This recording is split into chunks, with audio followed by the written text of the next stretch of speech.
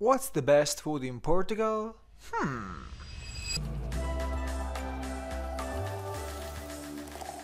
I truly believe that food plays an important role in traveling. It's a great way to connect with others, and after all, we all need to eat, right? Last but not least, if the food is tasty, well, you will have a great memory of that specific place and city. Portugal is one of the greatest tourist destinations in Europe, especially in summer.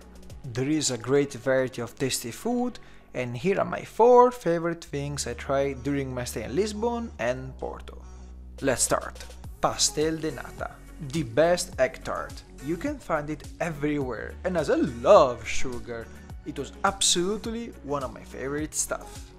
Creamy, crispy, you can have it at any time of the day, and trust me, you will not be disappointed.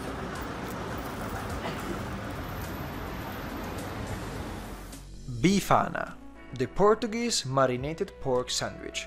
Are you guessing how it was? Muito bom, não? É, muito bom! Cachorro. Cachorro in Portuguese means dog, but hey, don't get me wrong, I'm not eating any cute pet.